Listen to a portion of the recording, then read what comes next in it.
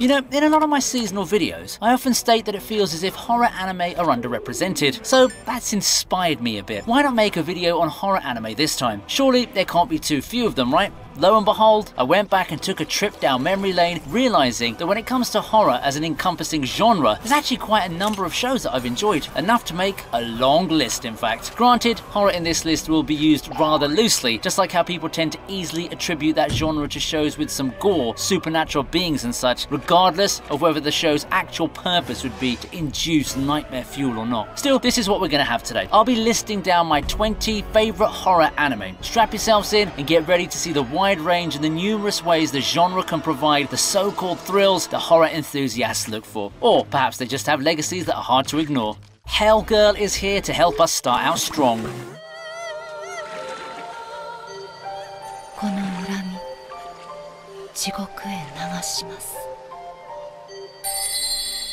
Mentioning Hellgirl reminds me of the time when this show was pretty popular. There's a lot of cosplay and it did have a sizable cultural footprint in its heyday. That much is understandable after getting a chance to check it out and knowing what the buzz is all about. You see, Hellgirl's an episodic anime, one which is shown in a case of the day format. One thing connects all cases, however, the presence of Ai Enma, the titular Hellgirl who ferries souls into the underworld. She gets summoned through a website where victims can set her on the target at one steep cost. Even the victim will suffer consequences and face eternal damnation upon his death. I mean, that's basically the gist of the story. Simple, chilling, yet very effective in showing us the darkest depths of the human heart. It's a decent intro into the psychological horror genre, and with really superb art and sound direction, that's all you need to get into the mood for this show. We move on with another show from the mid-2000s, Blood Plus. Yeah, this list isn't all about the anime that fully lean towards the spooky aspect of things. Horror is a pretty broad genre, and it also encompasses action shows like Blood Plus. If you're not in the know about this one, Blood Plus is the story of an anemic girl, Saya, and how she awakens her blood-based powers after an encounter with a vampire. Together with her rescuer Haji, the duo teams with the organization Red Shield to take the fight to the blood-feeding monsters. It may also be the path to unlock the mystery of Saya's past. Blood Plus was a fun watch back in the day. It helped provide some darker alternatives for people who wanted monster fighting action shows, something which Claymore also provided a year or so down the line. Blood Plus is about the drama and the emotional impact of moments as much as it is about the fighting. The premise isn't too unique even for its time, but does the rather simplistic story really matter if you can find yourself invested enough in the action and characters?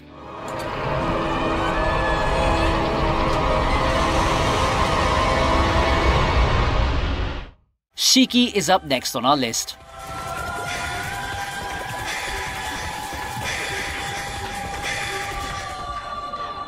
Here's our second vampire anime gracing the list. This one, however, was released right around the vampire boom in international pop culture. One main difference is that Shiki doesn't beat around the bush and portray those creatures as friendly allies of humanity. It harkens back to the traditional tales of the creatures being monsters to be feared, and it opts to go for a thriller approach, putting vampires as the main cause of a series of deaths in a town. Ace Dr. Ozaki comes up with this conclusion, and it's up to him to convince the town of the danger before it's too late. Now, when I mentioned how it goes back to the roots of the traditional vampire myth, I do mean it. In contrast to something like Vampire Knight or Rosario Vampire, the thing that stands out is that Shiki brings the creatures back to their undead and more horror-leaning roots, like their abhorrence of sunlight, or how they can be killed by stakes through the heart. When it comes to the actual content of the anime, it also has no shortage when it comes to throwing moral and ethical questions at the audience. It's certainly one of the more introspective horror series out there.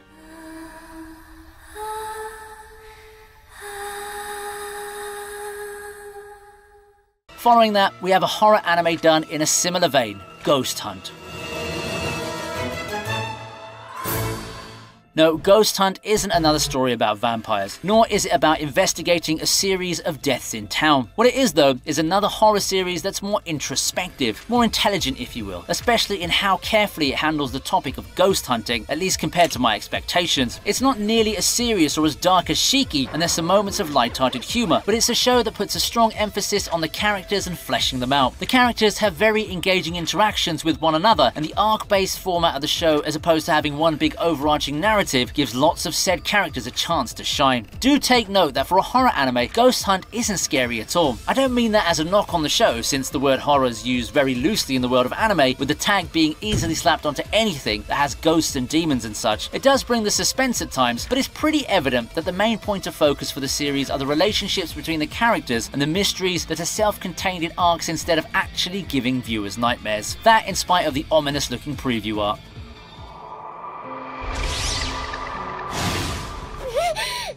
Are you tired of endlessly scrolling videos that you don't even want to watch on other social media platforms? Well, say hello to the sponsors of this video, FreshCut. It's the best platform that was built for creators and their fans, specializing in niches like anime and gaming by a team that used to work with Twitch and has 20+ years of combined experience. You can find tons of anime content creators in FreshCut, for example, yours truly. There's also the Anime Wall, which has similar features to Reddit. You can find memes, answer questions and what-ifs, and even discuss your hot takes with your favorite creators. Not only that, I've got a little surprise for you that you'll certainly enjoy. FreshCut and I are entering a partnership, and to celebrate, I'll be giving away a 3-month Crunchyroll subscription to one lucky fan who comments on my latest wall posts on FreshCut. So be sure to find me there and take a chance at being the winner. There's also going to be another giveaway, so download FreshCut using the code ViniiTube so that you can enter. So what are you waiting for? Take a look at FreshCut now. Thank you, FreshCut, and back to the video. We then take a look at Tokyo Ghoul.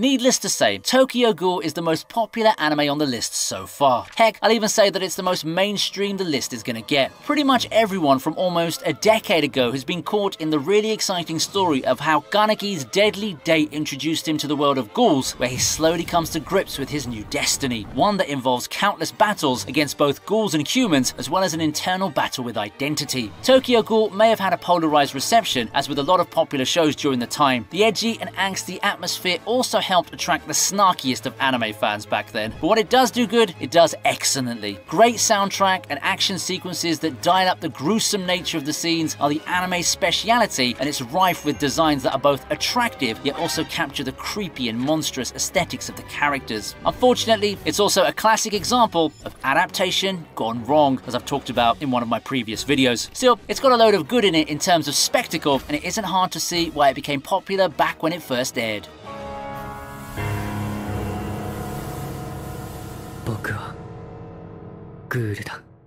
Let's all welcome the first movie in the list, Vampire Hunter D.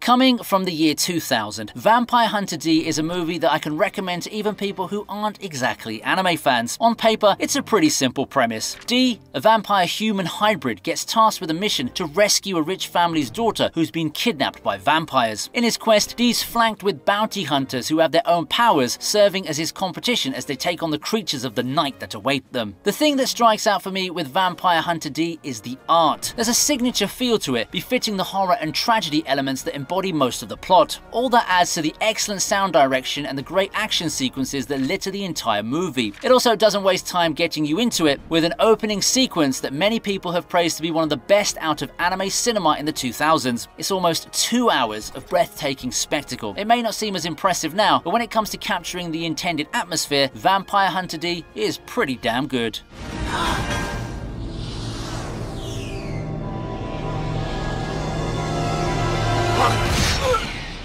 How about following it up with another movie, Paprika?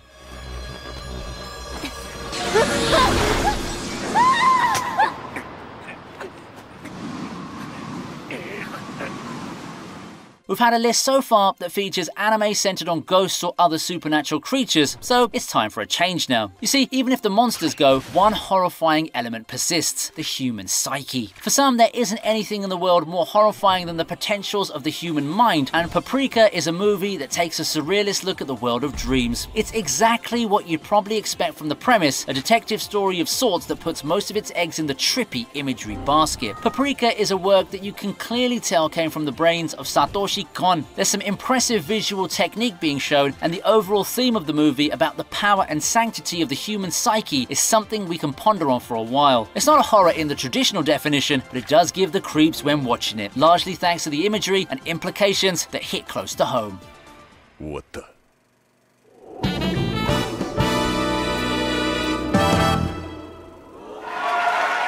carnage rules supreme in the world of Dorohedoro.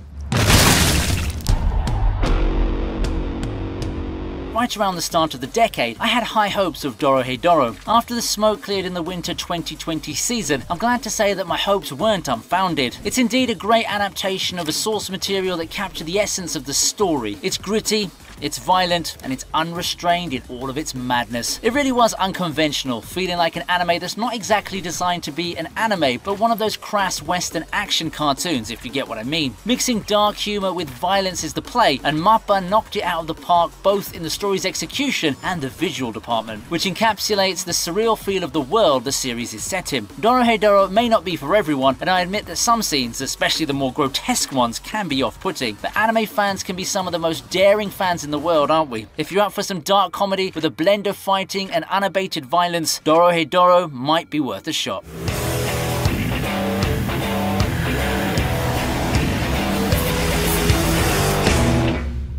Akira is up next, and it really looks like a product of its time.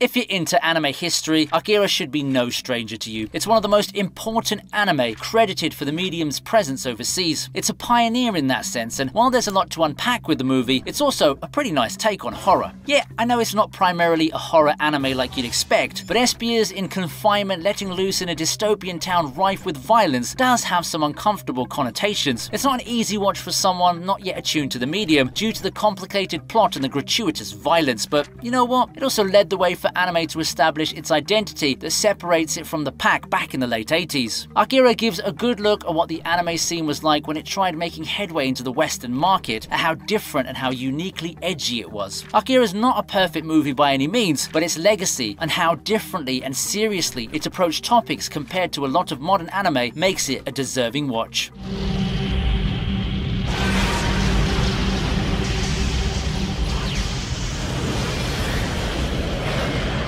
Another movie takes this spot before we reach the halfway point: Memories.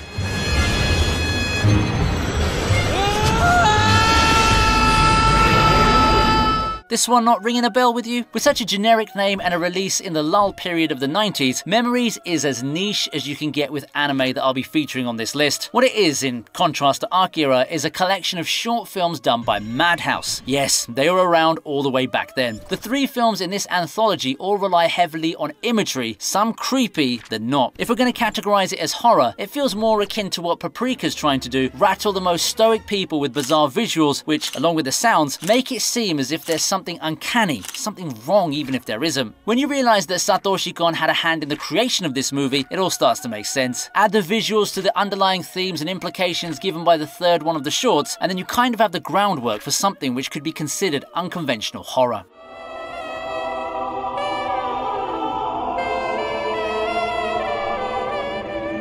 If you guess that the next title is Higurashi, take your cookie.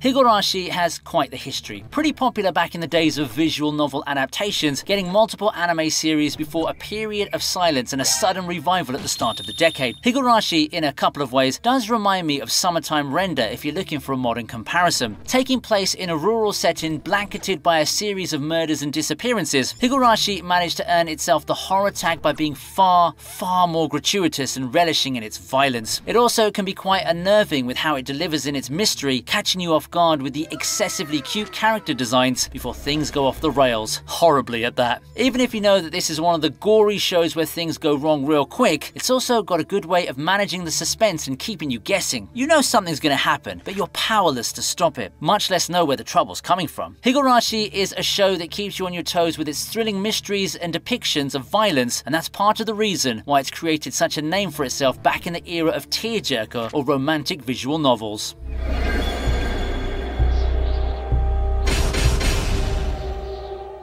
Now, if you prefer to have your violence served in a dish of coolness, Hellsing Ultimate is here for you.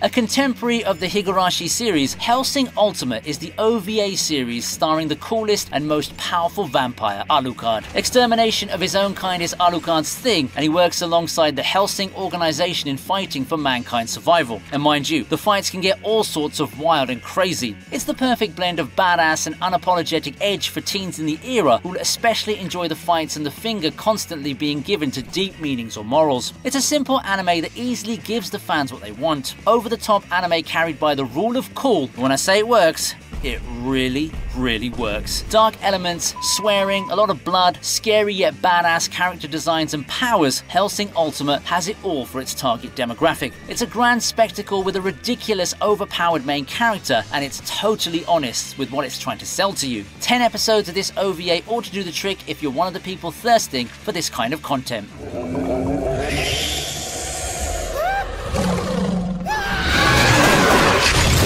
From the 2000s, we zoom to the present with a pretty promising hotshot Zom 100.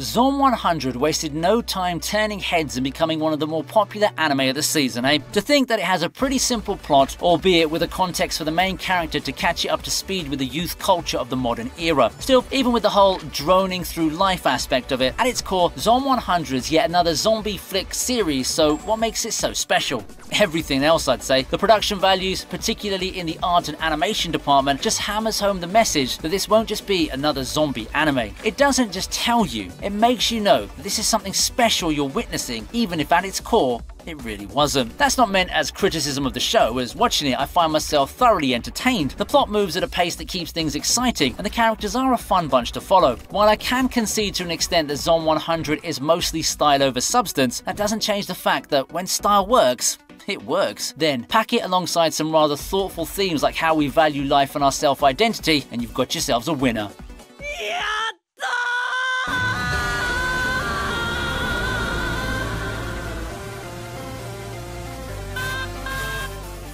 Mononoke makes it to the list because why not?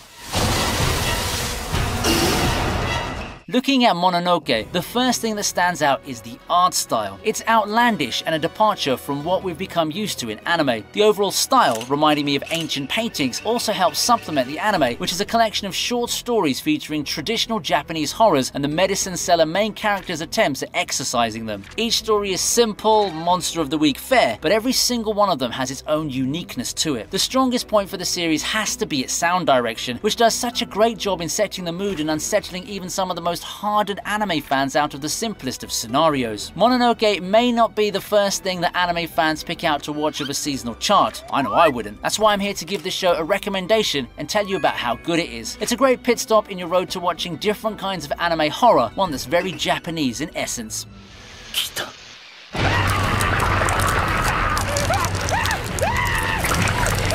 Next in line is Arjin.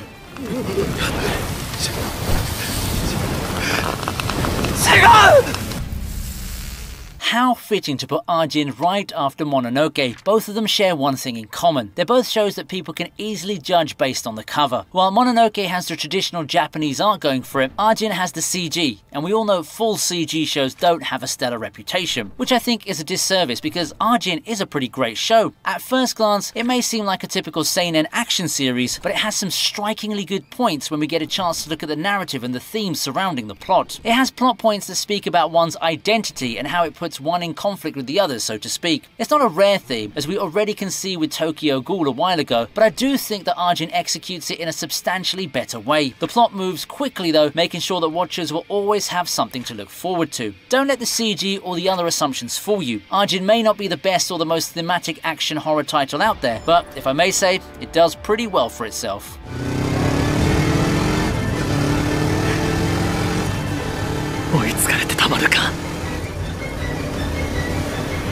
Following that is From the New World.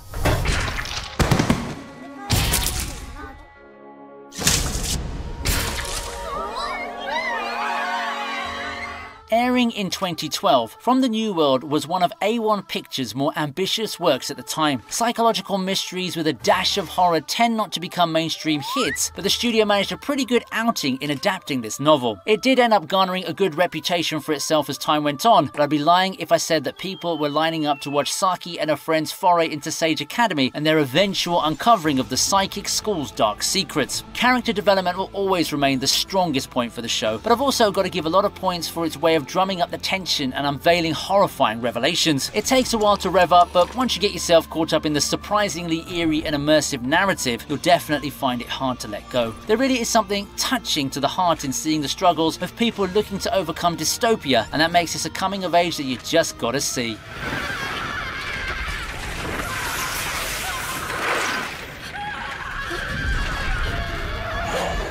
We have the final movie on the list up next. It's Perfect Blue.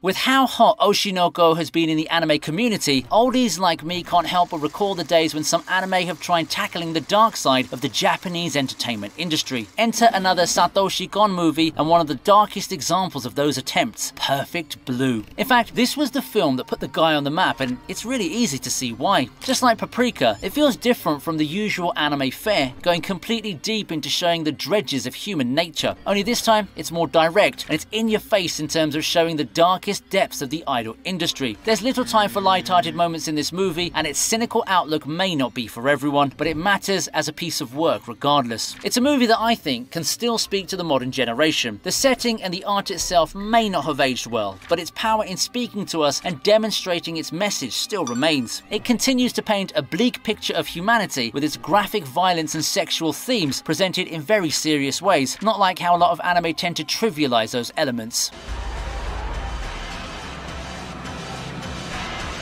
We head towards the end of the list, and we're doing so in style with Berserk.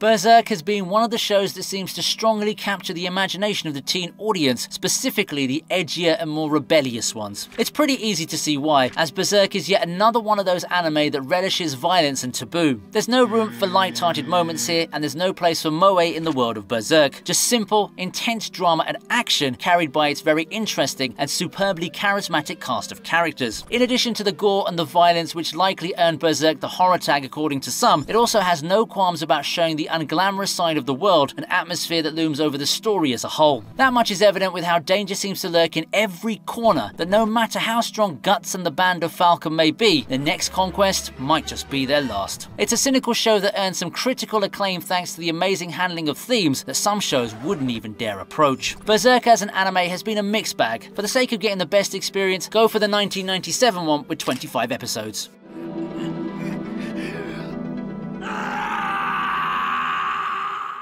We're at number 2, and I think it's fitting to put Promised Neverland in here.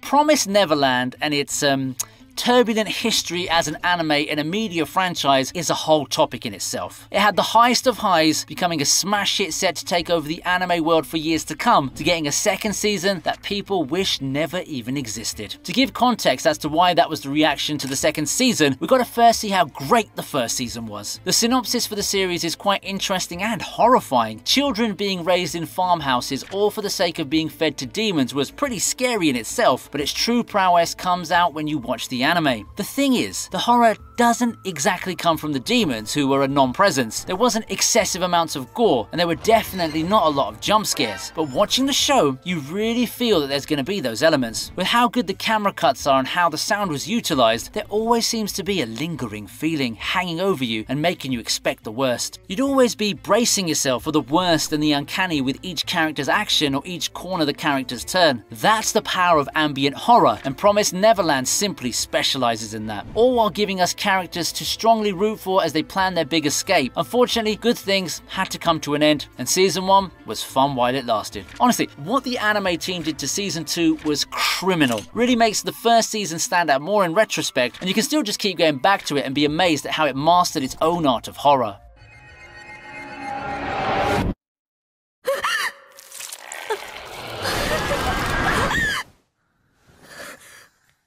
Finishing up the list, we have Parasite. If you're a long-time watcher of this channel, you know how much I love Parasite. As an anime, it feels very complete. A complete story, some themes and ideas that make you think about humanity's existence, amazing action, and a signature soundtrack that gives the anime its own distinct identity. It has no shortage of gruesome scenes and body horror. Madhouse really did an awesome job adapting this old manga and finding the perfect mix of action and horror. And as I said, it's not all about the action and fighting. Sure, the fighting is epic and one of the main draws of the show, but what really gets me are the themes that I feel are ever relevant. The development of Shinichi and Migi's bond is a joy to watch, and the same applies to the anime scenes depicting the different spectrums of human nature and our role in this planet as a species. Sci-fi and horror at its peak, and you get something like Parasite. It tells a complete story within its 24 episodes, and it's definitely a must-see.